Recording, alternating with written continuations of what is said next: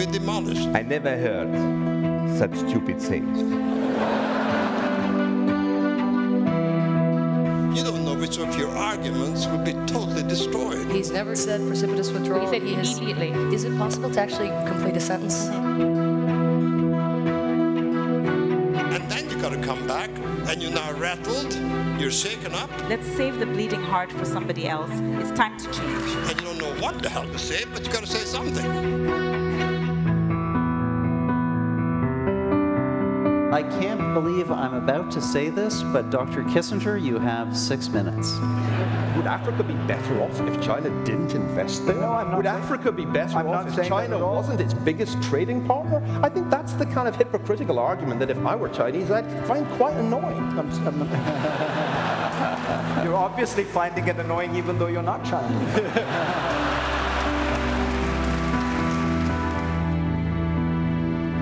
Women are affected by lunar tides only once a month. Men have raging hormones every day. As we noticed when Dick Cheney rampaged around the globe like Godzilla. The question is, are men obsolete? And my conclusion to this question is no. I won't let you be you f***ers. We are going 50-50 on this world. God damn it. Or I will never get a chance to watch the Breaking Bad box set. The power to tax is the power to coerce. Are we really prepared to say, if you're successful enough, we should rip you off? You owe it to us. How dare you be so successful? If you start saying, why do you want to punish the rich? I consider that basically a confession of intellectual bankruptcy. Because nobody on my side ever says that that's what it's about.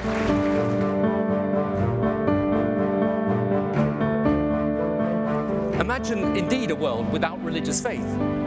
Not just no place of worship, no prayer, no scripture, but no men or women who, because of their faith, dedicating their lives to others. Once you assume a creation and a plan, it makes us objects in a cruel experiment, and over us to supervise this is installed a celestial dictatorship, a kind of divine North Korea.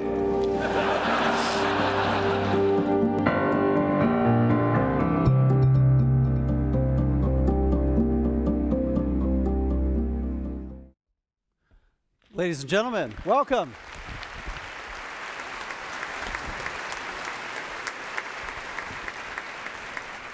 Welcome to this extraordinary debate on state surveillance. My name is Rudyard Griffiths. It's my privilege to act as the organizer of this semi-annual series and to once again serve as your moderator.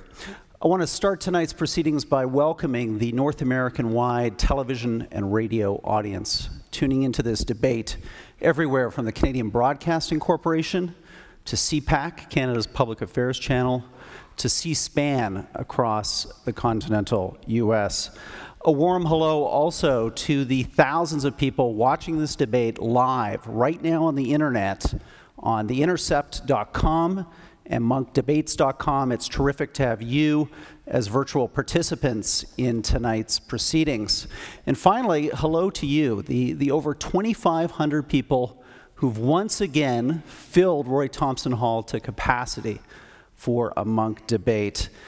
We just thank you for your enthusiasm for what this series is all about, bringing together big thinkers to debate the big issues transforming the world in Canada. You know, the presence on this stage in a matter of moments of four really outstanding thinkers on the topic of state surveillance would not be possible without our host tonight. So please join me in an appreciation of the Aurea Foundation and its co-founders, Peter and Melanie Munk.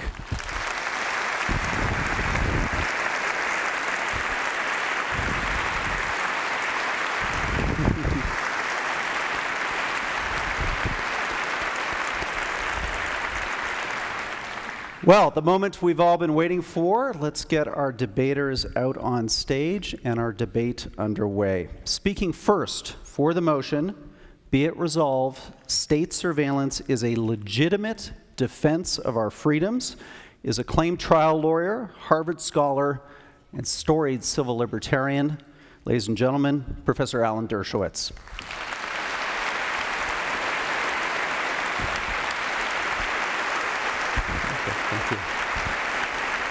Thank you very much.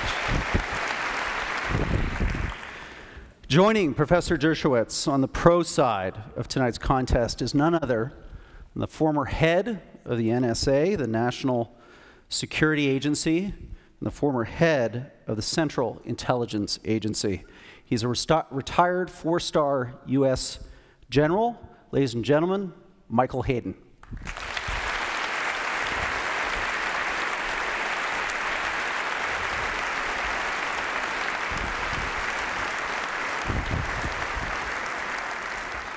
Now, one great team of debaters deserves another, and we have not let you down tonight. Ladies and gentlemen, please welcome serial technology entrepreneur, the co-founder of the global social news phenomenon Reddit, and best-selling author, Alexis Ohanian. Alexis.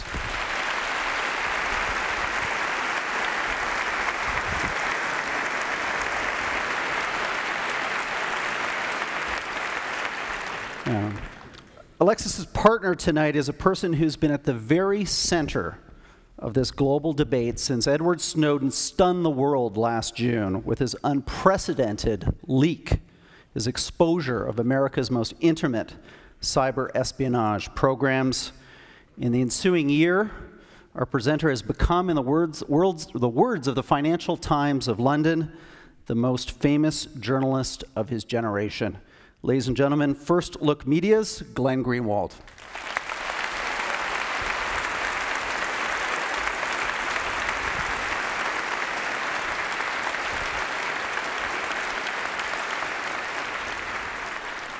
Okay, before we call on our debaters for their opening statements, I need the help of everyone in this hall and those of you watching at home with three simple tasks. First, and you don't often say this in a gracious concert hall like this, power up your smartphones. We have an open Wi-Fi network broadcasting throughout the hall. You can tweet to our hashtag, #MunkDebate. Also, we've got a rolling opinion survey of the audience tonight. That's both for you in the hall and for those of you watching online. Pop open your browser, enter the URL, www.munkdebates.com/vote.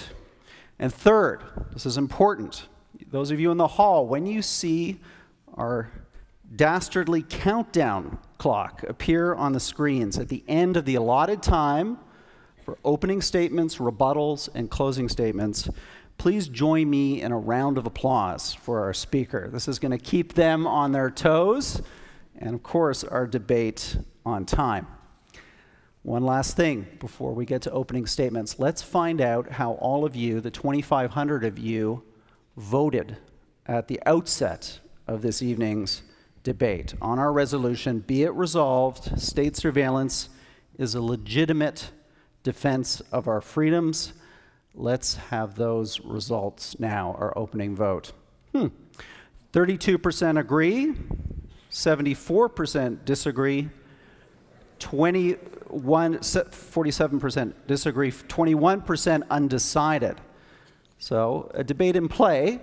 Now, a very important question, because what these debates are all about is which one of these teams can sway public opinion, who can change the minds of the 2,500 people in this hall over the next hour and a half.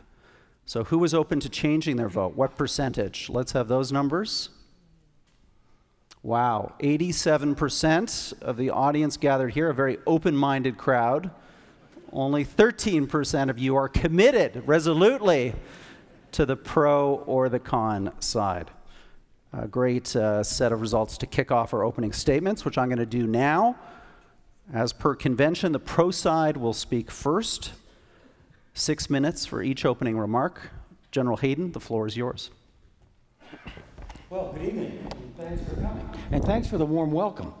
After I read your morning newspaper and saw that Alan and I were identified as two of the most pernicious human beings on the planet, I just wasn't really sure. State surveillance is a legitimate defense of our freedoms. Well, we all know the answer to that. It depends. And it depends on facts. It depends on the totality of circumstances in which we find ourselves. What kind of surveillance? For what kind of purposes? in what kind of state of danger. And that's why facts matter. Okay? But in having this debate, in trying to just decide whether this surveillance is a legitimate defense of our freedom, we really need to know exactly what this surveillance is. And I freely admit, that's hard. Okay? This stuff has been pushed out into the public domain, and you've had a chance to look at it, and sometimes it's been pushed out there in a way that, well, let me be kind, it's not clear. And other times it's been put out there in a way that's just wrong. Let me give you an example. And no, by the way, no one has to have ill intent to make it wrong. This is actually really complicated stuff. There is one slide that was pushed out in the public domain over a program called Boundless Informant.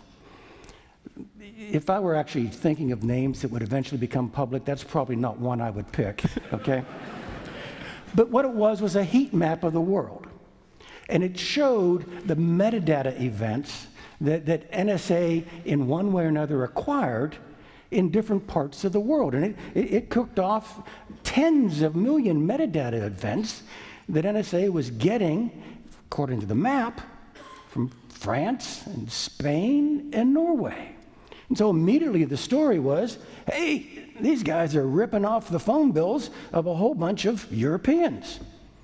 The reality of the story was that the French, Spanish, or Norwegian services were providing NSA metadata that their services had collected, not in their own countries, but in internationally recognized theaters of armed conflict. It was a team ball effort, but it got rolled out as very aggressive collection on the part of NSA. So it's hard, it's complicated. Sometimes, though, this stuff just gets rushed to the darkest corner of the room. All right? All ties go to the most ominous description of what's happening. And sometimes it doesn't even have to be a tie. It just goes to the most ominous description. Something called the PRISM program. That's the NSA having access through Google and Microsoft and Yahoo to materials on their servers in the United States, materials affiliated with a legitimate intelligence target. That got shoved out the door, that NSA is free-ranging on the servers of Google and Microsoft and Yahoo. That it just was an uncontrolled NSA exploration of this data. That's just not wrong. Now, that story was pushed out. The Washington Post was one of the ones who pushed it out. They corrected it on their website over several days without notifying people the article had been changed. But let's skip all that. Let's just all assume that we can get to hard truth, that we can actually boil this down to what CSEC's doing here and NSA is doing across the lake and GCHQ is doing in Great Britain and ASD is doing in Australia. Even then, you've got a problem. Because even then, you're walking into a movie theater late in the third reel, and you're looking at a scene, a snapshot of the third reel, and you're saying, aha, the butler did it. Actually, you need to go back and look at the whole movie. You need to see what went on before. Because if you know what went on before, you may have a different interpretation of what it is you think the butler is guilty of. There are 3 or 4 things that happened that NSA and all these organizations have tried to solve. The one was volume. How do you conduct signals intelligence to keep you safe in a tsunami of global communications? Well, the answer to that is bulk collection of metadata. Another issue that's out there prominently is, NSA is mucking about in those global telecommunication grids that have your emails. No one complained when NSA was doing Soviet Strategic Rocket Forces microwave signals. Well, the equivalent of those Soviet microwave signals are proliferator, terrorist, narco-trafficker, money launderer emails coexisting with yours and mine out there in Gmail. And if you want NSA to continue to do what it was doing, or CSEC to continue to do what it's doing, what it had been doing to keep you safe, it's got to be in the stream where your data is. There's a couple other things, too. After 9/11, the enemy was inside my country. That's the 215 program, metadata. Who might be affiliated with terrorists inside the United States? And finally, when the enemy wasn't in my country, his communications were. It's an accident of history, but it's a fact. Most emails reside on servers in the United States. They should not deserve constitutional protection if the email is from a bad man in Pakistan communicating to a bad man in Yemen. And the PRISM program is what allowed us to get those emails to keep everyone safe. There's a lot more to talk about, but you're going to start clapping in about 9 seconds, so I'm going to go back to the podium. Thank you.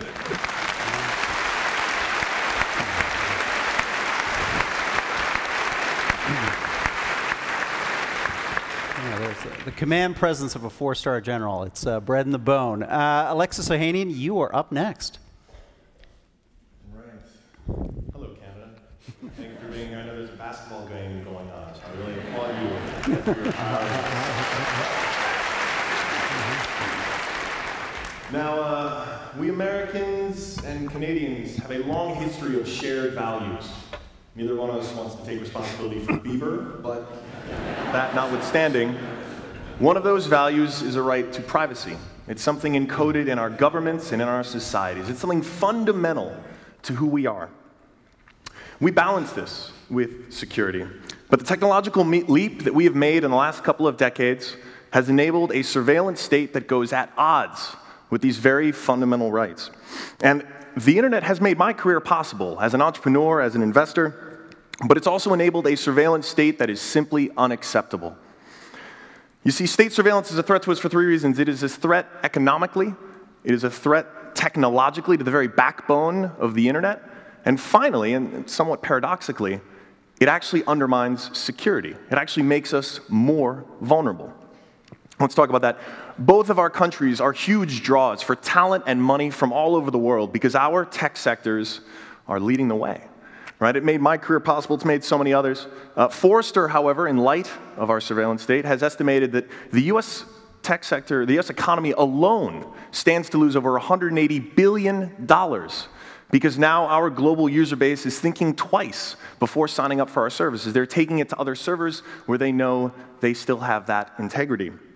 You see, I just got done visiting over 77 universities across the United States and Canada, even the University of Toronto, and Waterloo. And I got to meet with founders who have every right to believe they can create the next Google. However, now their users are going to think twice about running that search query because they don't know which intelligence agency is using it. This is a real cost. There is national security in economic security, and that has been undermined by this mass surveillance. The NSA's insatiable appetite for data, it has polluted the network. And we're all online now, right? As citizens, as companies, as governments, we all share in this online network, but the very infrastructure, the technology behind it, has been threatened. And it's no longer healthy because of our brazenness. Now, what do I mean by that? Well, from a technological standpoint, the World Wide Web only works if it has worldwide in it, right? And now we hear countries like Germany and Brazil talking about balkanizing the internet. I'll tell you, Steve and I never could have started Reddit with the hope of it being a truly global platform if we thought that we didn't have access to actually anyone with an internet connection, right? The internet works because the more people that get on it, the better it gets. And this is the environment that we've created. You see, we're not just talking about law, we're talking about the very technology. We are keeping things insecure for the purposes of hopefully using it for surveillance somewhere down the road. Let me put it another way, all right? In layman's terms, it is as though law enforcement found out that there was a flaw in every lock in every door in the city of Toronto, and they didn't tell anyone. They kept it safe so that one day they could maybe use it to take advantage of some unsuspecting bad person. Now, the obvious problem with this is there's nothing stopping some other bad actor from taking advantage of that very flaw in the system. Except we're not just talking about the city of Toronto, we're talking about the world. And this is a reality right now. And this is simply unacceptable. A rising tide, when it comes to online security, a rising tide really does lift all boats, or secure all locks in this case. And this is something we are undermining by our actions. And it is done in the name of counterterrorism, but it's actually making us less secure. And that's a technological fact. Now, speaking of security, it's not that there is this trade-off that I'm talking about between privacy and security. I'm not talking about that trade-off. I'm talking about the trade-off between security that works, or security that does not work, and security that does. Instead of encouraging our government to leave these flaws open so that we can one day exploit them, we should be fixing them. Because if we were to invest even just a fraction of those dollars in making the network more secure, we would also be making our governments, our free societies more secure. And that brings me up to an interesting point.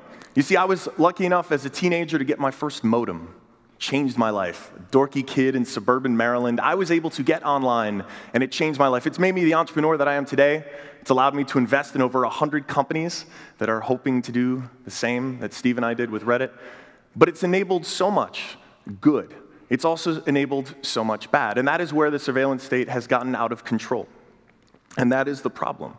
Because you see, in the last century, technology and the laws gave us a certain amount of direct surveillance that was possible, right? The laws allowed for a very specific type of direct surveillance, and the technology was rather limited. There's only so much we could do. Now, thanks to the internet, and thanks to some poor decisions on the part of our governments, the laws are now much weaker, and the technology is much stronger. Thanks to the internet, it is now cheaper and easier than ever before to conduct mass surveillance on innocent citizens. And so, while the internet must be defended, while the values we hold so dear that make these stories possible in Canada and the United States must be protected, it must not be done at the cost of our security. And that is what the surveillance state is doing. And the internet is a fundamentally global, democratic platform, and it must stay that way. It embodies all the values we as citizens in a democracy love, and we have not been good stewards of it. But now is the chance to change all that, and I hope you will work with me and Glenn to go against this motion. Thank you.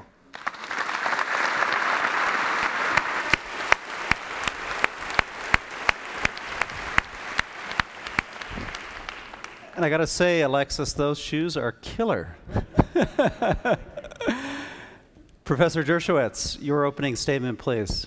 Thank you very much. I know some of you may be wondering whether I'm on the right side of this debate. I've devoted my life to protecting privacy and civil liberties, yet I'm for this proposition. I am because I sincerely believe that surveillance, properly conducted and properly limited, can really and genuinely protect our liberties. Look, no state has ever survived without some surveillance, and no state deserves to survive if it has too much surveillance, particularly against its own citizens. A balance has to be struck, but that balance cannot eliminate the power of government to obtain information necessary to the defense of our freedoms. A proper balance requires a proper process for deciding when surveillance is justified, when the need for preventive intelligence is greater in any particular case than the need for privacy. And in striking that balance, it's important to distinguish among different types and degrees of surveillance. There's a considerable difference, for example, between street cameras that observe the external movements of people in public places and hidden microphones that can listen to what you're saying in your bedroom. There's a difference as well between accessing the content of phone calls and emails and cataloging the externalities of such messages, to whom they're sent, when they were sent. There's also a considerable difference between surveilling our own citizens and surveilling foreigners, including foreign leaders who are probably trying to listen in on our leaders' conversations. To fail to base our policies on this difference is to fail in the very act of governance, which requires nuance and calibration. Matters of degree matter, and differences in degree can differentiate. Pragmatic democracies who are genuinely seeking to protect their citizens against real harms from self-serving tyrannies that seek only to protect their leaders from accountability. We will hear tonight that terrorism and the need to protect our citizens is only a pretext, that there are other motives, sinister motives, for why we collect this information. So I will throw a challenge out to our distinguished opponents. What are those motives? Why would the Obama administration have continued this policy of surveillance after being briefed? Was it because President Obama has some sinister motive that he won't tell anybody about for gathering this information and is only using terrorism as a pretext, the way the Nazis in Germany used the Reichstag fire as a way of suppressing civil liberties?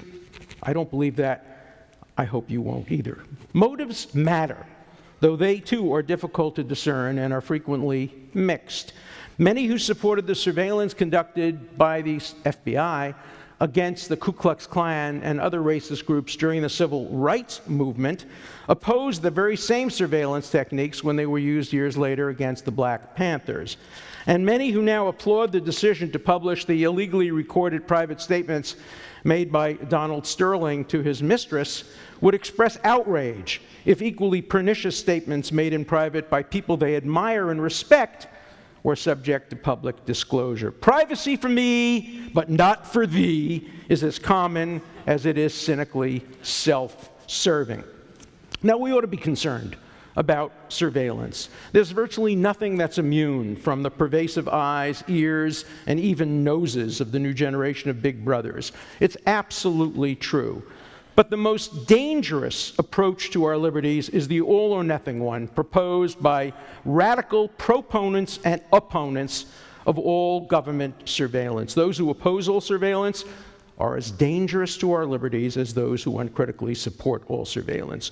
We need to know what harms our enemies, external and internal, are planning in order to prevent them from carrying them out. But we also need to impose constraints, and that's why process comes into play. We need a demanding process, but we need to make sure that the burden is realistically designed to strike a proper balance between two equally legitimate but competing values: the need for preventive intelligence to stop attacks against us and the need to protect our privacy from those who place too high a value on security and too low a value on privacy. I believe it's possible to strike that balance in a manner that protects our freedoms, and that is where our efforts should be directed. Surveillance, properly limited and appropriately conducted, can promote liberty, protect life, and help us defend our freedoms. Our enemies, especially those who target civilians, have one major advantage over us. They are not constrained by morality or legality. We have an advantage over them. In addition to operating under the rule of law, we have developed through hard work and extensive research technological tools that allow us to monitor and prevent their unlawful and lethal actions. Such technological tools helped us break the German and the Japanese code during the Second World War. They helped us defeat fascism. They helped us in the Cold War. And they are helping us now in the hot war against terrorists who would bomb this theater if they had the capacity to do so. You're going to hear again that there are only excuses that are being offered, that terrorism is really not a serious problem, or that American policy is as terroristic as the policy of Al-Qaeda. I don't think you're going to accept that argument. We must not surrender our technological advantage. Instead, we must constrain it within the rule of law by constructing appropriate processes governing its use. I urge you to vote against rejecting all state surveillance properly regulated as a legitimate defense of our freedoms. I urge you to vote yes. Thank you very much.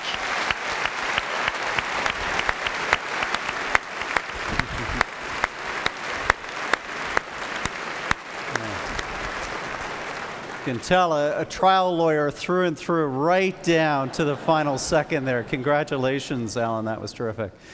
Glenn, you're going to get the last word in the opening statements. This next 6 minutes is yours. Good evening. So I want to begin by doing something that I'm very unlikely to do again for the next hour and a half, which is vehemently agree with something that General Hayden said. And what it is that he said at the beginning is absolutely right, which is that in order to assess the resolution that we're debating tonight, which is state surveillance a legitimate defense of our freedoms? The first, and I think most important question to ask is, what is state surveillance? And the reason I say that is because if state surveillance were about targeting in a discriminating and focused way people who are plotting terrorist attacks against our country or other countries, or are otherwise planning harm, there would be no debate. There would be no controversy. We could all end right now and go home. Professor Dershowitz referenced these sinister radicals who are opposed to all surveillance and never want the government ever to spy on anybody. I've been writing about this topic for 8 years, and I have never met a single person who believes that. That is a straw man fantasy that does not exist. Unfortunately, the actual system of state surveillance that the United States and its surveillance partners have constructed almost entirely in the dark has almost nothing to do with that.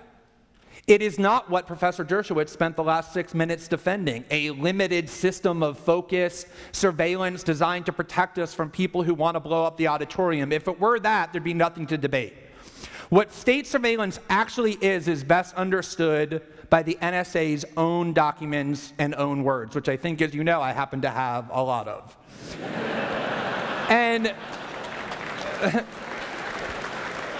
that phrase that they use over and over again to describe what the system of surveillance is that they've constructed is collect it all. There's this remarkable and very poignant point, which is that the United States government and its defenders and officials like General Hayden have become extremely adept, because of the secrecy behind which they operate, at presenting this very mild, pleasant, moderate picture about what it is that they do when they talk in public about those programs. They're very good at doing that. Unfortunately, those descriptions are wildly disparate from what they actually do and what they actually say in private when they think that nobody's watching them.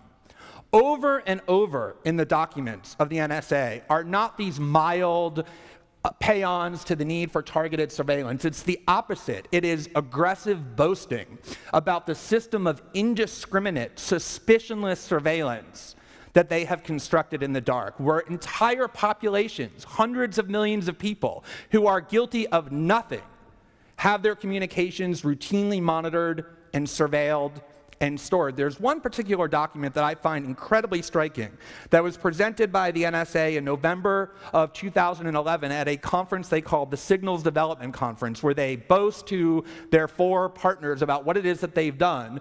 And this document is entitled New Collection Posture, Our New Collection Posture. And it says in a chart, collect it all, sniff it all, know it all, process it all, exploit it all.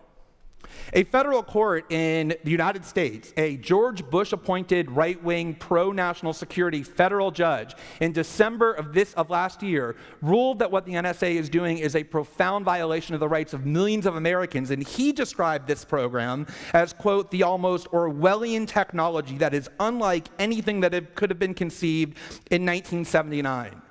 William Binney, a mathematician with the NSA for 30 years who resigned in protest over what the NSA has become, told the Democracy Now! Program in 2012, quote, they've assembled on the order of 20 trillion transactions between U.S. citizens with other U.S. citizens. The Washington Post in 2011, before Edward Snowden even emerged, reported that the NSA every single day collects 1.7 billion emails and telephone calls simply between and among American citizens, let alone what they collect on foreign nationals. That is the surveillance state that we are here to debate. It is unlike anything even science fiction writers in the 1950s can conceive of, and it is the opposite of the limited and focused program that our opponents are attempting to convince you exists. Now, I just want to make one point before my time is up about something Professor Dershowitz asked, which is, what is the reason for this? And of course, they need a reason, because as citizens, I think we all understand the inherent inappropriateness of having the government monitor and collect data about all of its citizens and with whom we communicate and who is emailing us and what it is that we're saying. And so the answer they say over and over again that they're going to tell you tonight over and over is one word: terrorism. They use that word because it packs a very powerful emotional punch. And Professor Dershowitz said, if you understand it, if you want to claim that it's a pretext, that's some sort of conspiracy theory. The US government has used terrorism as the pretext for everything it has done in the past 12 years, from erecting a torture regime, to invading and destroying Iraq, to imprisoning people without charges in Guantanamo, to collecting the communications of all citizens throughout the globe, including its own. One need not be a conspiracy buff to think that is a pretext, but just have a basic knowledge of history. And US courts and government institutions over the last year have all said these programs have nothing to do with terrorism. Thank you.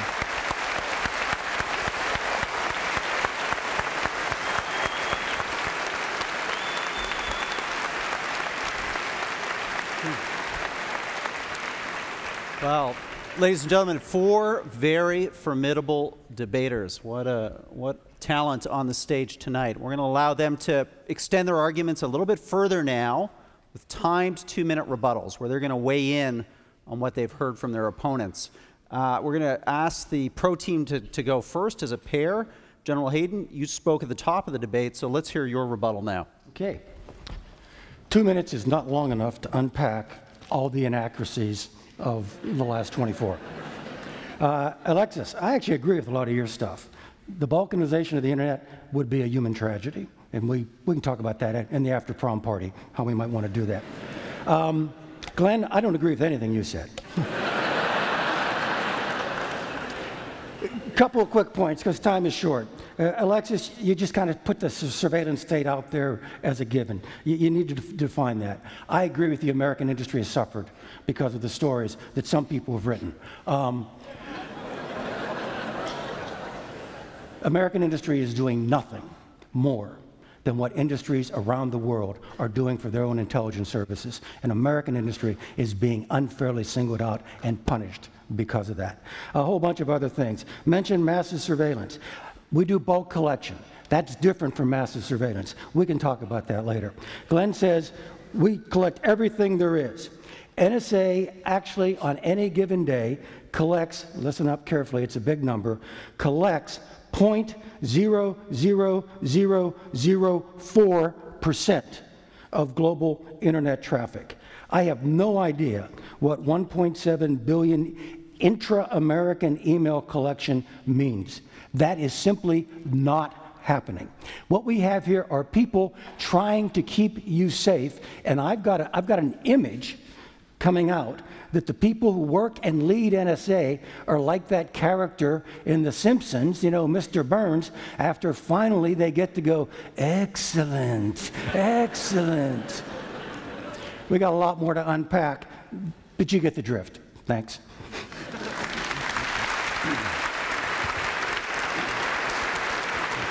Extra points at the Munk debates for any Simpson references from this point forward. Alan Dershowitz, your rebuttal. I think we've heard 2 straw men from the other side. The first straw man is raising the issue of torture and rendition. That proves my point.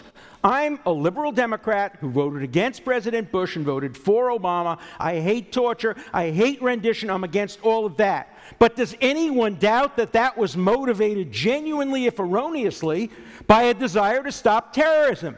Do you think that President Bush ordered these horrible things to be done just because he likes torture or likes rendition? He may have been wrong, but that was his motive. That was his goal. That was his purpose, to stop terrorism.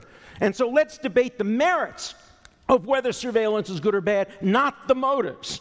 Second, the argument is that, well, if we only could just surveil terrorists, if we could only just point terrorists, if only we could live in a world like that. That is a real straw man. Of course we wouldn't be having this debate, because we wouldn't be debating you. If you can figure out a way of identifying terrorists and only terrorists without the need to sometimes intrude on the conversation of somebody who might be talking to a terrorist or might know somebody who is a terrorist, I would be thrilled. But it's in the nature of life that, of course, one has to overpredict. We all know when it comes to guilt or innocence of punishment, better 10 guilty go free than 1 innocent be wrongly confined. But that's not the rule for preventive intelligence. When it comes to preventive intelligence, it's far better that a few people have some intrusion than that 1 innocent person whose death could have been prevented by an act of terrorism is prevented. We have to overpredict. We have to overuse. The question is how much, how to control it, how to constrain it. I think we can have enough surveillance that is consistent with liberty. Thank you.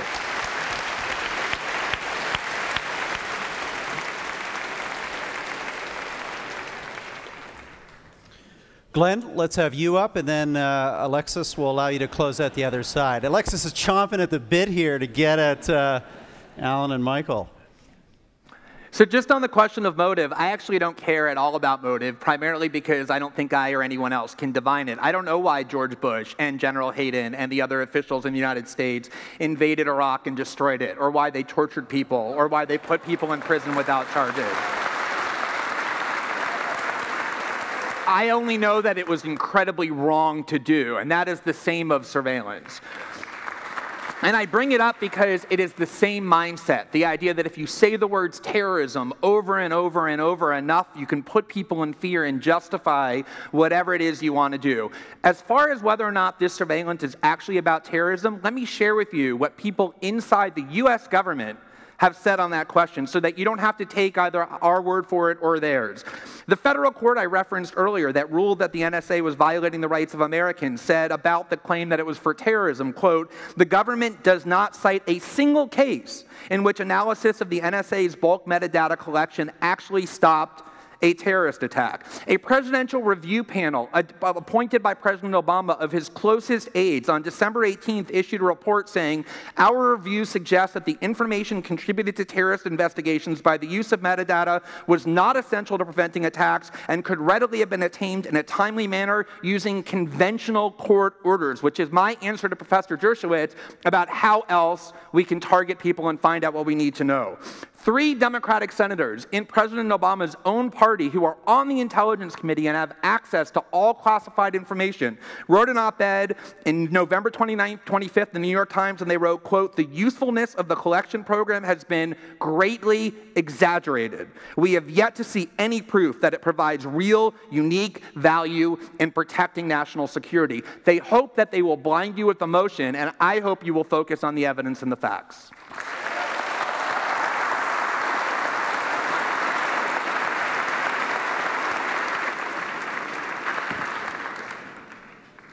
Now it's my turn. All right. Bring in the nerds. All right, well, I'm happy, General Hayden, I'm happy we're in accord, at least for the technological cost to this. I spoke earlier about the economic cost, but I want to reiterate the fact that I am the nerd here, right? And you all didn't hear a rebuttal about the real technological problems. The fact that the mass surveillance we are doing actually makes us less secure. And this is from a technological standpoint here. And this is something that we, as Canadians, as Americans, have every reason to be worried about. We should be working to make the internet stronger, to making it more secure, because it benefits all of us.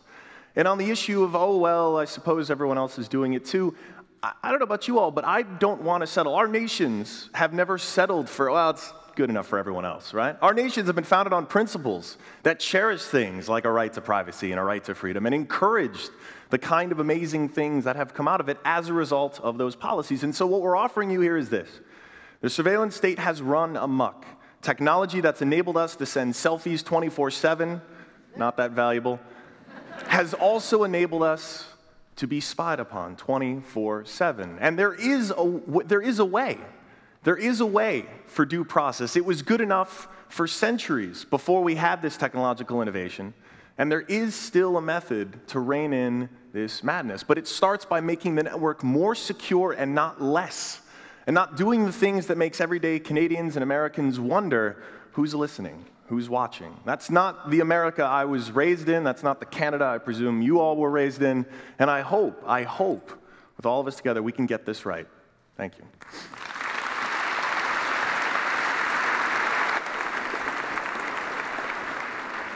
Well, the battle lines in this debate could not be clearer. Now we're going to move on to our cross-examination period where we're going to get these 2 teams of debaters to engage with each other directly. I want to start with a question that comes out of, I think, the real points of clash here in the opening part of this debate. And it's around what are the risks that we're defending ourselves against by virtue of having these programs. And you know, General Hayden, let me ask you, you were there at September 11. If these programs were in place back then, what we have now, could you have stopped that attack? Yeah. Could you have prevented it from happening? I think that's the big litmus test that's on a lot of people's minds. Yeah, first of all, let me point out, and I appreciate the question on terrorism, all right? But this isn't just about terrorism.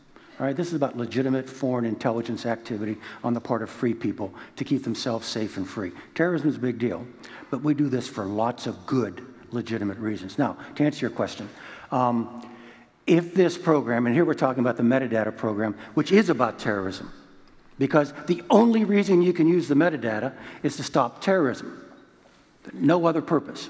If we'd have had this in place, we would have known that two of the muscle guys on the Pentagon flight, the plane that hit the Pentagon, the American Airlines plane, we would have detected that they were in San Diego.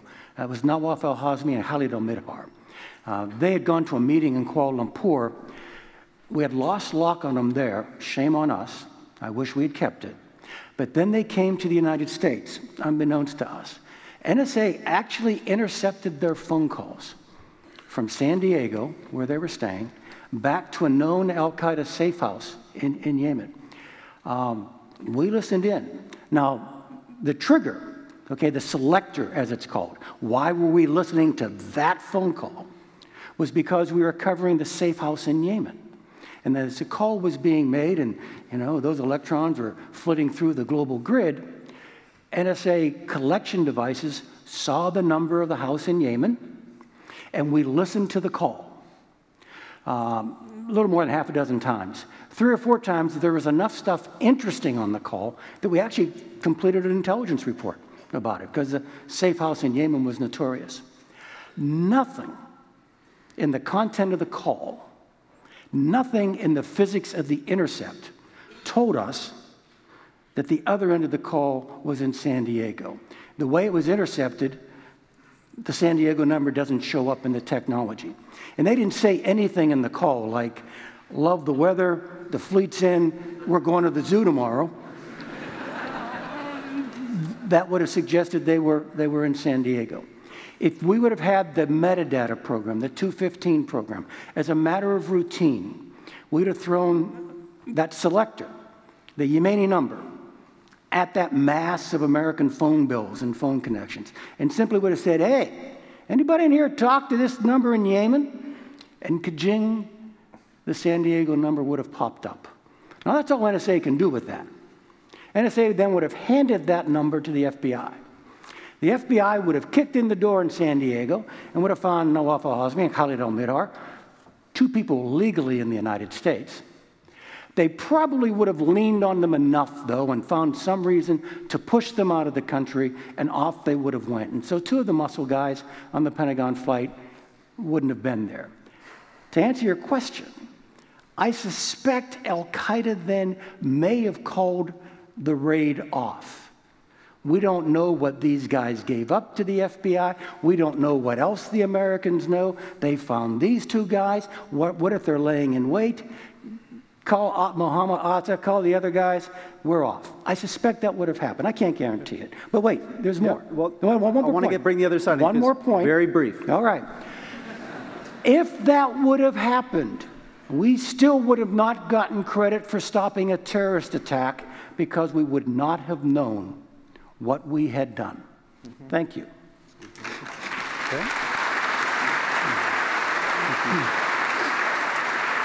So, Glenn, sounds kind of convincing. Well, I have a lot to say about that, although I'll try and make my remarks actually brief. And I understand why General Hayden wants to claim that he didn't have the capabilities to stop 9/11 because he was the head of the NSA at the time the 9/11 attacks took place, and wants to say that I didn't have the ability to stop it. But that claim, that's incredibly inflammatory to Americans and people throughout the West, that we could have stopped 9/11 or disrupted this plot had we had the NSA programs that are now being debated, has offended the leading experts on al-Qaeda in the United States, who almost always defend the United States in the war on terror. One of them, Peter Bergen, about this claim, wrote on CNN on December 30th, 2013, is it really the case that the U.S. intelligence community didn't have the dots in the lead up to 9/11? Hardly. The failure to respond to these warnings was a policy failure by the Bush administration, not an intelligence failure by the U.S. intelligence community.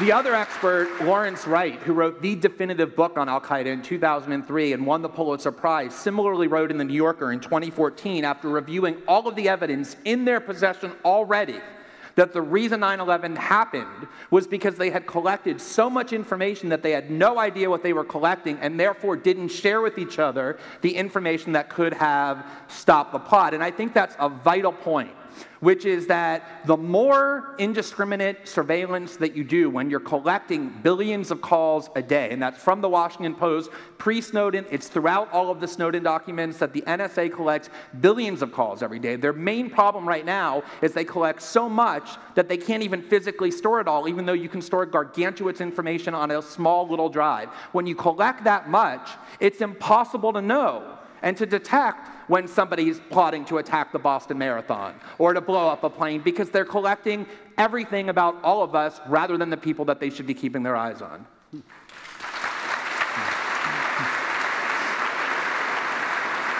So, Alexis, come in on that. You're the self-professed, which you are, tech expert here. I mean, are we buried in data? I mean, General Hayden's saying that's precisely the challenge. There's too much data.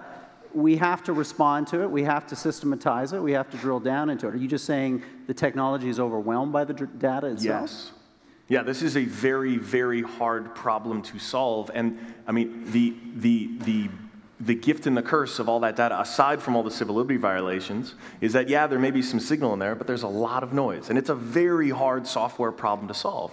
And like I said, that's still only part of it, right? Because through the efforts of this mass surveillance, we've also undermined so much of the technology that makes the internet work, that keeps us safe, every one of us safe. And so it becomes more than just a rather offensive use of surveillance on innocent civilians. It becomes much more because it threatens how the internet, the technology of how the internet works, and works well. Professor Dershowitz, come on in on this one. Well, this intelligence is always a work in progress. Intelligence in the context of newly developing technology is always a work in progress. I think we're asking for too much right now. And that's why motive is so important. And that's why it's so important to understand that Mr. Greenwald has conceded his major argument. He had said that this is all a pretext. Now he says, I don't care about motive. But pretext is all about motive. If you're prepared to concede that the motives are good and that it's a work in progress, we have to work to make it better. Now, not Greenwald, because he says it's a pretext. And if it's a pretext, there's no use trying to make it any better. I argue that it's well-intentioned, well-motivated. There are problems of too much gathering, perhaps not gathering the right information.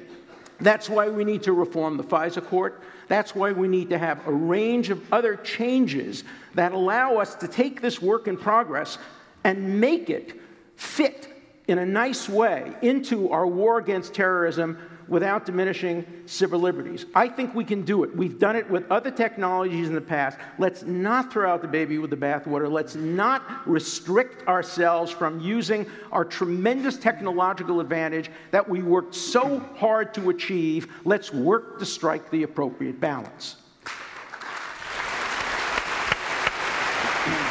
So, Glenn, I mean, to understand your argument, can you see a policy where bulk data exists that strikes the right balance? No. There is no bulk data means indiscriminate mass collection, keeping track of who it is that you're talking to, who's calling you, and who is emailing you. And the government, a legitimate government, has no business monitoring and surveilling entire populations who are guilty of absolutely nothing. There is this attempt to suggest that, well, there are different kinds of surveillance and you can listen to telephone calls and read your emails, or you can just collect metadata. They're doing both. But when they say just metadata, there are all kinds of studies, including from a professor at Princeton, Edward Felton, who have demonstrated that collection of your metadata can actually be more invasive than reading your emails and listening to your phone calls. Imagine if you call an abortion clinic, or an HIV specialist, or a drug addiction hotline, or if you call someone who isn't your spouse late at night repeatedly, or you call a suicide hotline. Why should General Hayden and all of the national security state officials in your government and mine know that I'm calling those people so that they can use that however they wish? I do think that's illegitimate. What is legitimate is to have targeted, focused surveillance on people who courts have become convinced are actually guilty of some wrongdoing. It worked to keep us safe when the Soviet Union had massive intercontinental ballistic missiles pointed at every one of our major cities. It can certainly work to keep us safe from a few thousand people hiding in some caves. Okay. Now, General Hayden, in interviews and elsewhere, you've said there's a fundamental difference between collection and surveillance, and these are two different activities. It's the difference between massive surveillance and bulk collection, all right? But let me piggyback on a thought that Glenn put out there. He just suggested to you that the way we conducted surveillance against a slow-moving, oligarchic, technologically inferior, but incredibly dangerous nation state is the way we should protect you against the nimble, agile, fanatical, individually motivated, low threshold in terms of ability to detect threat. And my point at the beginning was, you know, doing that Soviet ICBM signal thing kept you safe then, but the new threats cannot be attacked the same way we attacked the old threats. Now, back to the metadata, where I'm going to find out who's calling their abortion clinic. I started out with facts matter. So I assume on the metadata issue, we're talking about the 215 program, about the phone records, all right? Because frankly, that's the only bulk metadata NSA has on American citizens. But it has Canadians a lot on foreign nationals too, though. Well, we'll talk about foreign nationals. We should talk about everyone, especially in this room, that are foreign nationals. Not just Americans matter.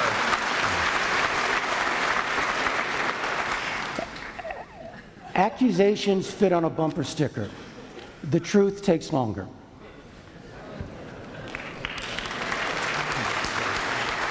Okay, Alan? No, you keep going. Okay, yeah, keep going. Okay. NSA gets from American telephone providers the billing records of American citizens. What happens to the billing records is actually really important. I didn't make this phrase up, but I'm going to use it. They're put in a lockbox, all right? They're put in a lockbox at NSA. 22 people at NSA are allowed to access that lockbox. The only thing NSA is allowed to do with that truly gajillion record data field sitting there is that when they have what's called a seed number about which they have reasonable articulable suspicion that that seed number is affiliated with Al-Qaeda. You roll up a safe house in Yemen, he's got pocket litter, it says here's his Al-Qaeda membership card, he's got a phone you've never seen before.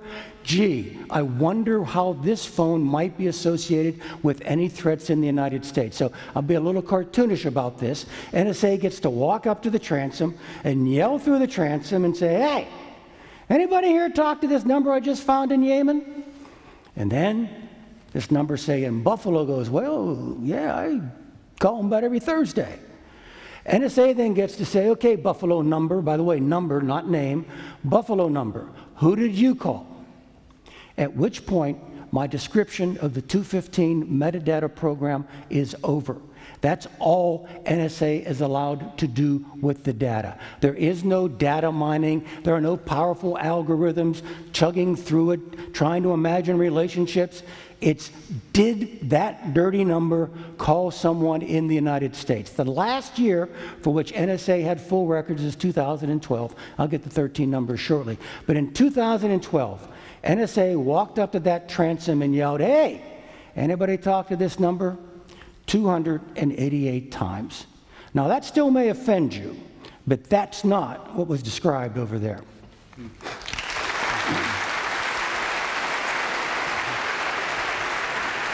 Alexis, I mean, come back on that. I mean, he's describing, in a sense, a fairly minimalist system.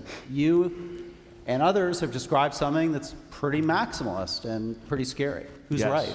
Well, I mean, you could listen to the technologist about this. As a technologist, I'm telling you, yes, that metadata poses a very serious threat to us because it is simply being gobbled up, sucked up, without any concern for due process, without any concern for the Fourth Amendment in the United States, without any concern for our rights to privacy. And in aggregate, yes, it is far more surveillance than is necessary, than is required to do that job. And I think I can't help but wonder, well, who watches the watchers? At this point, we are going on what? Trust? We know plenty that we've learned now, and now the response is, oh, well, don't worry, it's okay. And I don't think that's good enough. It's not good enough because in democracies, we rely on transparency. We rely on knowing what is going on. And for too long, we have had no knowledge of exactly what was going on. And then when we found out, well, it was not the kind of thing we wanted to be done in our name. And it was, like I said from the very start, actually making us less secure. At the end of the day, I think we all agree we want security above all. But the actions we've been taking through mass surveillance actually, in fact, make us less so. So, Alan, you know, the middle ground between these 2 points is it exists. The government right now, maybe you think is benign, but what about some government in the future? Well, what happens to this capacity?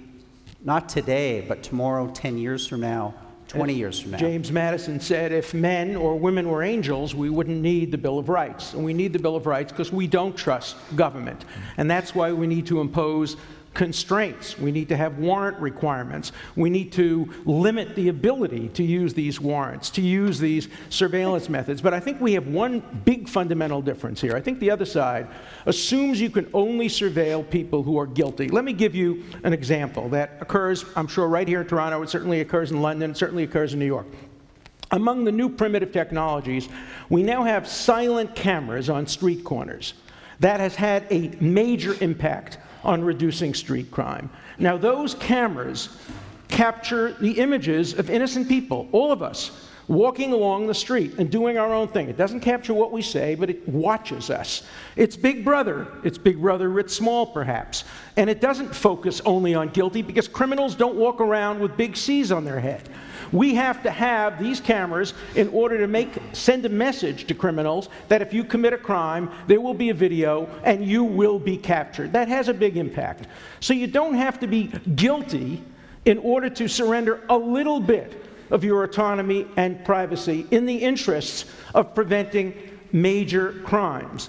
So we ought to understand that we live on a continuum of dangers, a continuum of rights violations. Not all rights violations are the same.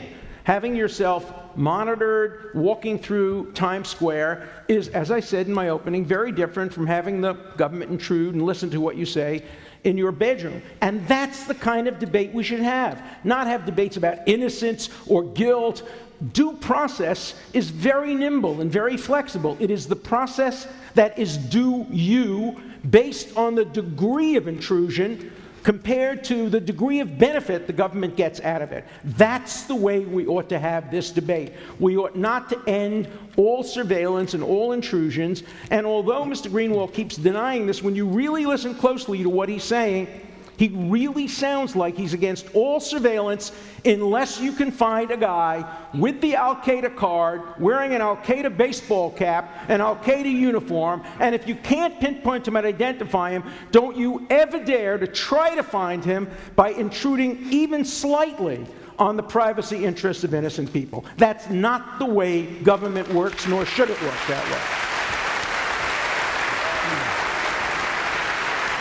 You know, I completely understand, I really do, why Professor Dershowitz wants to attribute to me these positions that are completely laughable and ridiculous, because it's so much easier to debate people when you can pretend that they hold moronic positions that they don't actually believe. It's super easy. If I believed what he just said I believed, I would urge you to vote against me. I don't believe any of that. There is a process that has been in place from the time that the United States was telling the world that the Soviet Union is this evil empire that is the greatest threat known to man, that all presidents, Democrat and Republican alike, understood could keep America safe by following, which was going to a court before you surveil somebody and listen to their phone calls and not present definitive proof positive evidence that they're guilty of something, but enough reasonable cause so that there were safeguards over who it was who was being monitored and surveilled, and to have enough of an ability to then listen to see whether or not there was cause to believe they should continue to be surveilled. Would you require a warrant for the camera that I talked about? No, and I want to explain why. The example of, let's just put a camera on a street corner and watch what people do on the street, I think proves our point.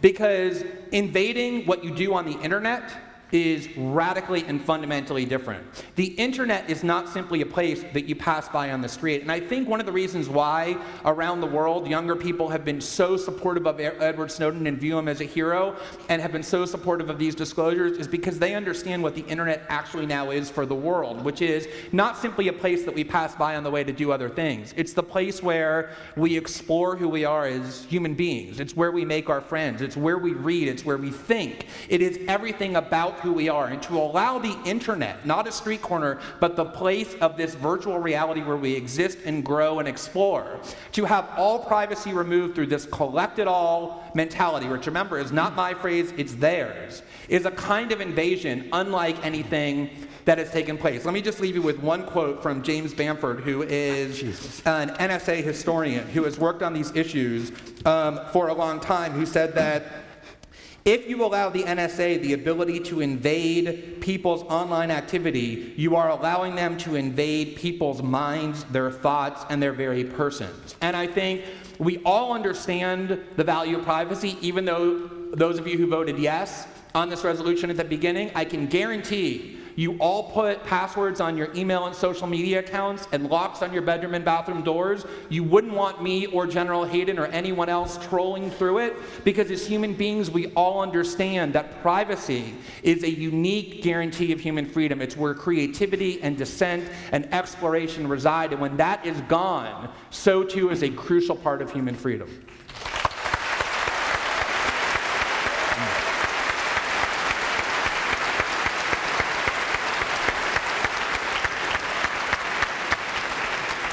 So that's a perfect segue to now call for a video that was created especially for tonight's Munk debate. It touches on what the internet means, how surveillance impacts on it. It's brief, but it focuses on the point of accountability, which I want to come back to and get the panel to weigh in on.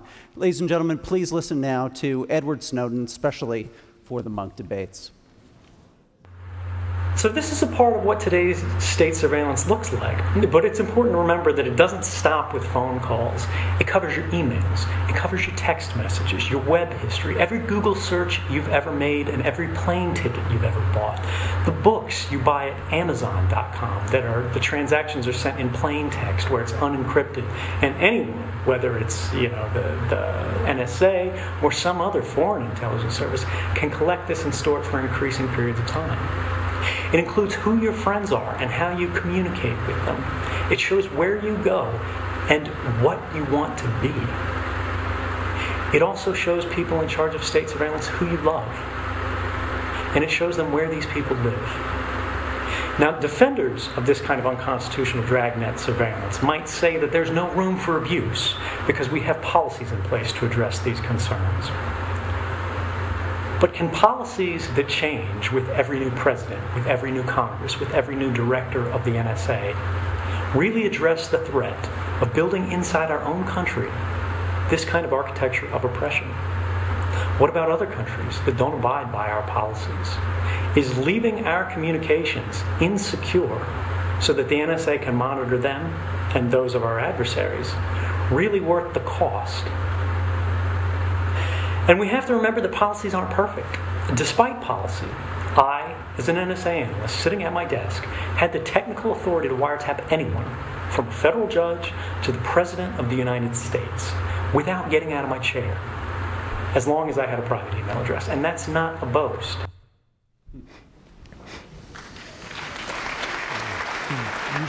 So that's a snippet of a special 7-minute statement that Mr. Snowden recorded for the Munk debates tonight. It's live right now on our website, www.monkdebates.com/Snowden. For those watching online, have a look.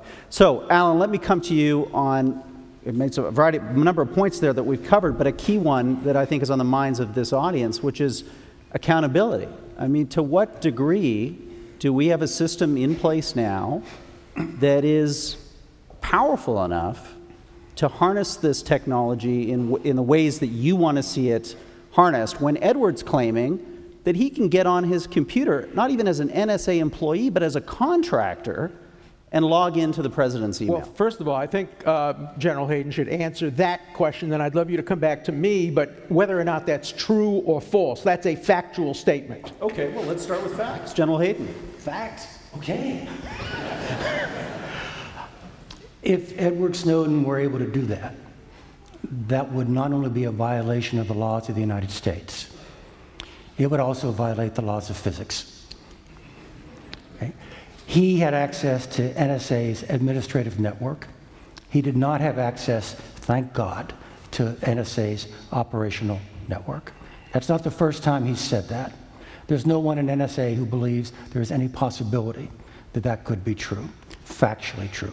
He may claim it's artistically true in the sense that somebody in NSA who actually had authority and was on the right network might do that.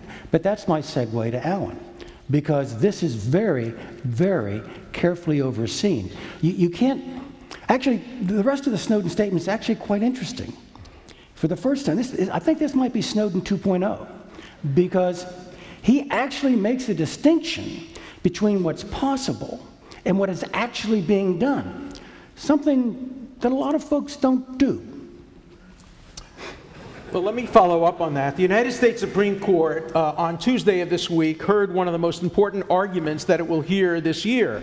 And the issue that was before the Supreme Court is, if I were to get arrested, say for jaywalking or for driving my car without a seatbelt, under current rules, the policeman searching me can seize my iPhone and can access all the data in my iPhone, including my medical records, my tax records. This isn't the NSA. This is what happens when modern technology confronts the Fourth Amendment. The Supreme Court heard argument. 9 justices, 8 of them expressed their views, and then there was Justice Thomas. But 8 of them expressed their views, and they were deeply divided. And I really urge you to read the transcript, because it really shows how our Supreme Court works. You can tell that they were deeply confused, deeply troubled, and trying to figure out a way of applying the intention of the framers who wrote in 1793 and couldn't imagine this modern technology, and the words of the Fourth Amendment, which talk about reasonable, to the modern technology. And the Supreme Court doesn't only write for today, it writes for next year and next decade and the decades after that. Again, this is a work in progress. We must get accountability. We are trying to get accountability. Technology is always ahead of the law.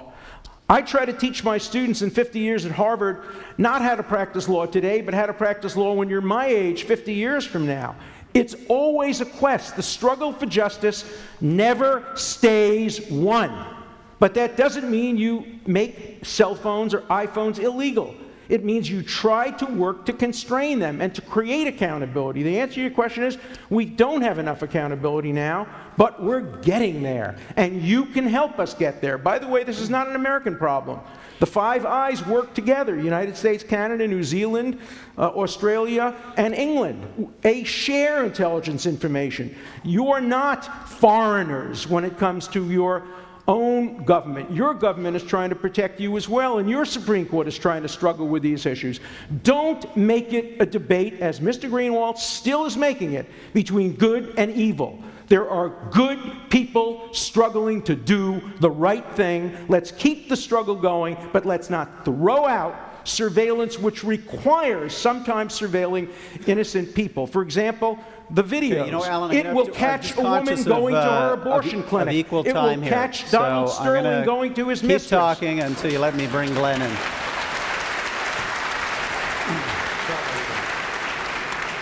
So I began by saying that U.S. national security state officials are very adept and very skillful at presenting a public image that is wildly different than the reality. And of course, the whole NSA scandal began when James Clapper, the director of national intelligence, went before our Senate and was asked whether or not the NSA is mass collecting data about millions of Americans, and he looked senators in the eye and said, "No, sir."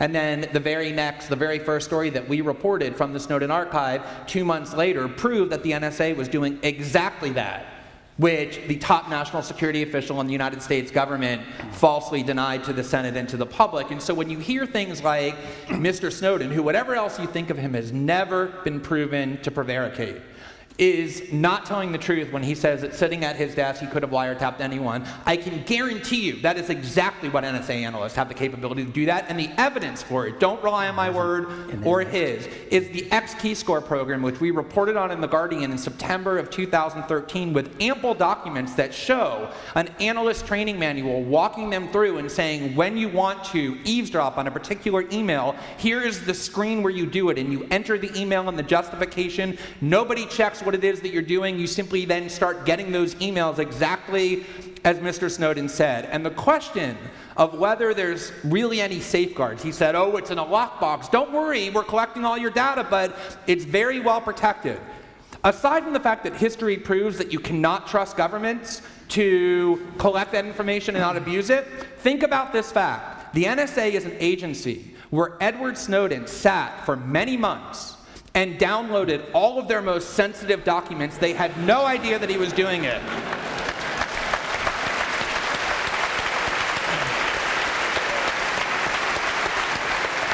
To this day, they have no idea what he took. They say that all the time, even though they've spent tens of millions of dollars trying to figure it out. Does that sound like a very well-managed system to you that you can trust with all of your data not to be abused?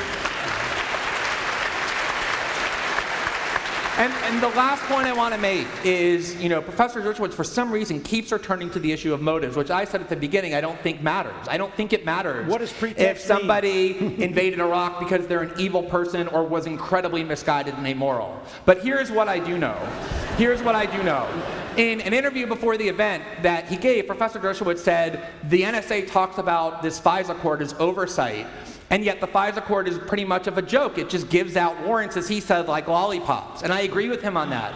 And the reason is this, whatever the motives are, the climate in the United States after 9/11 got out of control. 9/11 was a very traumatic event. I was in Manhattan on that day. I remember the emotions it triggers to this day. And the balance that we always had, or tried to maintain, got completely out of whack, so that everything that was justified in the name of terrorism, from destroying a country of 26 million people, to putting people in prison without charges, to torturing them, to spying on everybody's emails and telephone calls, anything that got justified in the name of torture got done.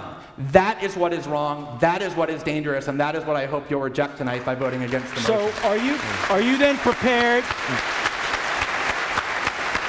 Are you then prepared, Mr. Greenwald, to withdraw your accusation of pretext? Because you say motive doesn't matter, and you can't have pretext without a bad motive. My basis for saying that terrorism is pretext, and I doubt you want me to read it again, although I'd like to, is the federal court judge, President Obama's own panel. They never said that. The think tank. They never said that. I quoted show me the word pretext. Show me the word pretext. I quoted them saying show me the word pretext. Program you can keep screaming that and it doesn't change the point that everybody who has looked at the issue has said that these programs have played virtually no role in stopping terrorism. It is not the reason that it is being done because it does not work. It's a completely different point. You're saying what they have said is they were well-intentioned. It wasn't a pretext, but there's no evidence that it worked. If you can't understand the difference between those two statements, then you really are what you described yourself as not being previously. Senator Wyden, the threat has been greatly exaggerated. Greatly exaggerated. That is what 3 Democratic senators with access to the classified information, which you don't have, actually said. Were exaggerated, not the motive. It's a hot debate, that's for sure. And before we go to closing statements, I want to provide Alexis Ohanian the opportunity to reflect on Snowden's statement and what kind of came out of you from that statement that you think is a key point for your side. Wow, well, this has gotten spicy. Like I said, I'm the nerd here, all right? I still want to point out that my first opening remarks about the fact that what we're doing for mass surveillance actually undermines the strength and security of our nations, as well as oversteps the bounds and the rights of privacy that we all have. Like, this is still a fundamental truth about what is being done from a technological level.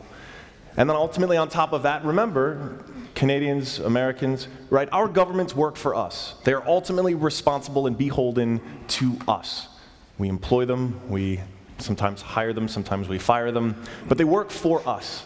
And the way this entire thing has been handled over the last 20 years, to give you a perception of just how much this technology has advanced, all right? Technology does not grow linearly, it grows exponentially. And what I mean by that is if you think about how much technology has boomed in the last 20 years versus the 20 years before it, it is an order of 10x, right? We can do things now over the last 20 years that we couldn't have even imagined some 20 years ago. And a lot of those things are great, but some of them are not. And one of the things that has run amok because of this technological boom, because of how much of a role the internet plays in our lives, is this surveillance state. And the principles we used to keep our nations, our free nations, safe in the 20th century don't work in the 21st. They are causing abuses that we can do something about. And I hope that's why you will vote with us against this motion. Okay. Moving the debate along, it's now time for closing statements. We're going to give each of our debaters 3 minutes. They're going to speak in the reverse order of the opening. So, Glenn, that means you are up first. Okay. So, I feel like I anticipated moderately well one of the problems that this debate was going to entail, which is the ability of each side to make claims about what the thing is that you're supposed to vote on, which is the surveillance state. Is it this nice, well-motivated work in progress where we just try to eavesdrop on the terrorists, but oh so accidentally and just very occasionally bump into your Gmail account by accident? Or is it what the NSA actually described it as being when they didn't know that you were listening? When they were talking only amongst themselves? When they were planning on what their institutional aspiration actually would be? Collect it all, sniff it all, process it all, know it all, exploit it all. Those are not my words. Those are the words of the NSA working in a top secret environment, because that is actually what you should be voting on, is what they're actually doing, and not Professor Dershowitz's aspirations for what one day he hopes it someday might be. The way to get to that point is by rejecting what it now is as excessive and menacing and dangerous. The second point that I think is vital to make is the one that Alexis just touched on, which is this now mockery over the idea that what kept us safe from the Soviet Union is simply woefully inadequate. Namely, not getting proof that someone is wearing an Al-Qaeda hat, but going to a court and having evidence be presented that someone is a legitimate surveillance target before allowing the NSA to invade their system. If you go back and look at what was said by Ronald Reagan and world leaders in the 70s and 80s, it was the Soviet Union is the greatest threat ever to mankind. We went to wars to prevent them from doing what we said they want to do, and now suddenly it becomes, oh, those were nice, reasonable people who we can manage. It's really these terrorists in a cave who we have to fundamentally dismantle our system of liberties in order to protect ourselves from. And General Hayden keep asking for facts, and I think I've presented facts a lot in this debate, but let me just leave you with a few more. In 2009, the global news service McClatchy characterized the threat of terrorism this way, quote, undoubtedly more American citizens died overseas from traffic accidents or intestinal illnesses than from terrorism. Harper's, in March 2011, offered this statistic. The number of American civilians who died worldwide in terrorist attacks last year, 8. The minimum number who died after being struck by lightning, 29. Terrorism is a real threat. It is not anything to make light of. But there are all sorts of threats that we guard against and keep ourselves safe from, not by dismantling our fundamental liberties like the right to privacy or the limitations on the government ability to know what we're saying, but by balancing them and by affirming the values that we're trying to protect in the first place. Thanks.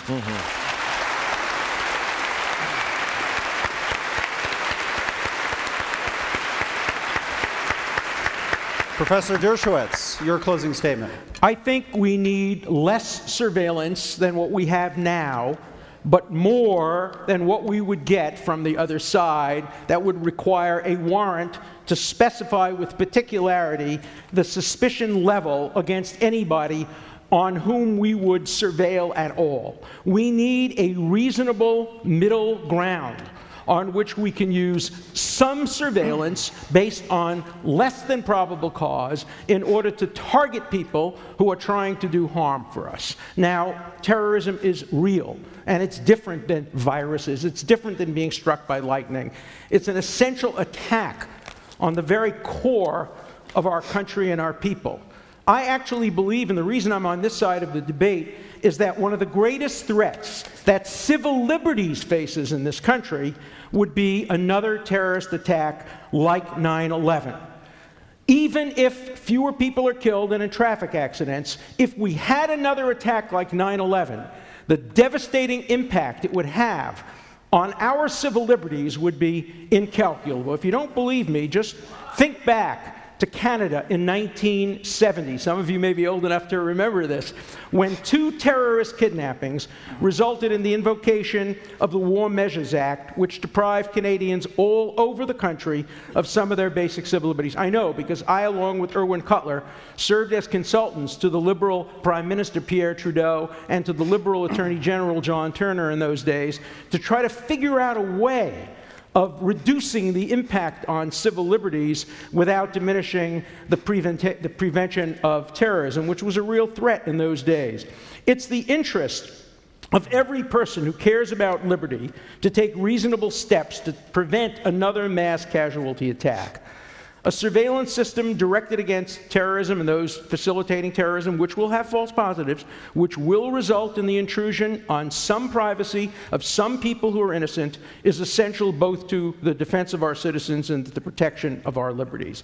I urge you to vote for this proposition and to allow our governments, all of our governments, the Five Eyes, to work together to allow us to have the intelligence necessary to prevent a recurrence of 9/11. Will it prevent it? Nobody knows for sure. Will it increase the likelihood of preventing it? I think we can be fairly assured that's the case. We need to improve our system of surveillance. We need not scrap it, because reasonable state surveillance is a legitimate defense of our freedoms. Do not vote to tie our hands, to deprive us of an essential tool in the real war against real terrorism. Vote yes on this proposition if you want to see a proper balance struck between the legitimate need for surveillance and the equally legitimate need for privacy.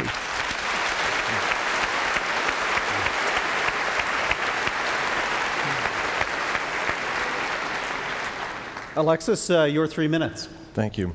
Well, Mr. Dershowitz, it sounds like we might be winning you over, at least with the idea of some less surveillance. Now look, technology has enabled so much. It's made my career possible. It's made so many others. With that technology, as I've said before, we've enabled a surveillance state that is out of control. All right, and I started this from the very beginning. I said, look, fundamentally, this is a problem because, one, it affects our economic strength. And economic strength is a core part of our national security. It affects the underpinnings of the very technology that makes the internet work. The things we're doing has a huge impact on data protection, on localization, and it gives comfort to the leaders of countries that want to use the internet to spy on their own citizens, to surveil them. This is important because upon hearing all of those things, it still doesn't cover the fundamental point here, which is that what we are doing in the name of security actually makes us less secure. It makes us more vulnerable. Remember the example I gave of the key, all right? That is the layperson version of what we are doing. We are finding flaws in the system, and we are holding onto that key for ourselves, leaving every one of our homes vulnerable. And yes, I am from a generation that can't imagine a world without the internet, but I have a feeling most of you feel like the internet has become pretty indispensable. And yes, it is the place where we go not only to start companies, but to have discussions, sometimes combative ones, to make new friends, to have relationships, to find that there are other people all over the World Wide Web, that have ideas we can benefit from and then remix and share. And all of those things are possible because we have a flat internet. Sorry, Tom Friedman, the world is not flat, but the World Wide Web is. And our nations have done so much to lead the way in innovation because every one of us as citizens had the belief that our private most thoughts were safe and were secure. And so what I'm saying is this: state surveillance is not acceptable in this internet age, because for all that we have had, for all of this innovation, it can all be undone. We are doing far more of it on far more innocent people than we have ever done before. And like I said, in the past, technologically it wasn't possible, and the laws kept us doing direct surveillance. Today, the laws have been weakened, and the technology makes it cheap and easy to gobble up all of that data about every single one of us. And this is an unprecedented situation, where surveillance disproportionately affects innocent people. And there is a technological answer, but it is not what is being done. And so I will leave you with this. I know there are good people at the NSA trying to keep us safe. I know they have our best interests at heart. I know the surveillance state is full of people who were maybe preoccupied with whether or not they could, that they didn't stop to think about whether they should. Thank you.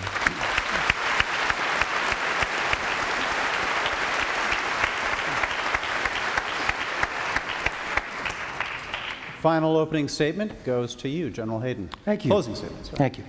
Well, I started out as pernicious, picked up untruthful and untrustworthy along the way, but apparently as a former U.S. intelligence official, I'm a good storyteller, so here goes. Okay. Talk about scare tactics. We need to run the tape sometime and count how many times Alan and I said terrorism and how many times Glenn and Alexis said surveillance state. Okay. What do they really mean by surveillance state? 1.7 billion U.S. emails a day collected? No, that's just not true. The surveillance state is out of control. They're monitoring, just now, Alex, every single one of us. We're gathering up the information on far more innocent people. I need to know the what. It's hard for me to counter that. What is it you think we're doing? I love the Snowden quote. And, you know, it kind of, you know, it covers your text messages, your web history, your searches you've ever made. That's Google. That's not NSA. Okay?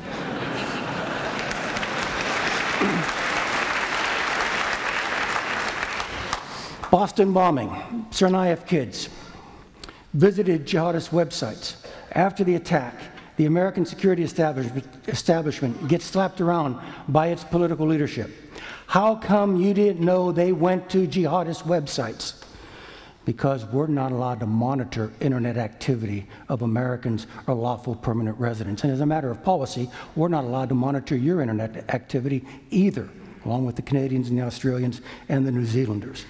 What they're describing simply isn't going on. With regard to the Soviets and the threat, I didn't say they were reasonable or safe. I just said their communications were on a dedicated, isolated network where yours never coexisted. And that creates a new dilemma. With regard to oversight, Glenn mentions Judge Leon, who said that the program was probably unconstitutional. That makes Glenn's side 1 for 37 in court decisions on the constitutionality of this, saying, oh, by the way, Leon stayed his own decision. And with regard to the 3 Democrats who articulated opposition to this program for both civil liberties and effectiveness questions, those 3 were on a 15-person committee in the Senate, and those 3 were outvoted consistently 12-3. NSA's mantra, collect it all, doesn't mean collect it all. They drown, they can't use it. What it means is they want the ability to cover any communications by any method at any time by those who would do you harm. Trust me, if what Glenn says is true, and if what Alexis fears is true were true, I'd vote for him too. Thank you.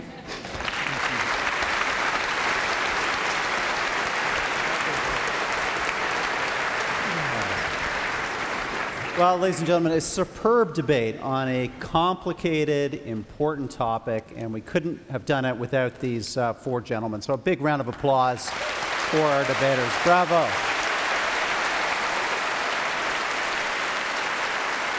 Oh, really good.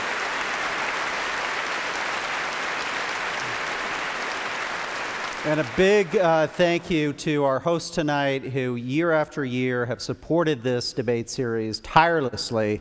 The Oreo Foundation, Peter and Melanie Munk, thank you for this debate series.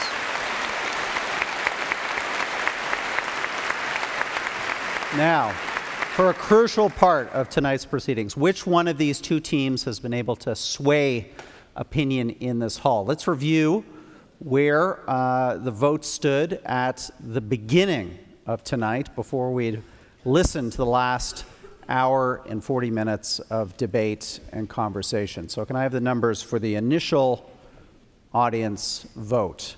32% agreed with the motion, 47% disagreed, not insignificant, 21% undecided. We then asked the percentage of you that would change your vote, if you're, depending on what you heard. A debate very much in play with 87% saying they're open to changing their vote.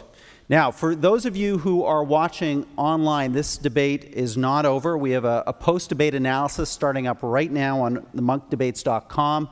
You can share your opinions on what's happened over the last 40 minutes with a top Reuters technology journalist, Ontario's privacy commissioner, and Ron Diebert, Canada's great cyber expert at the Munk School of Global Affairs.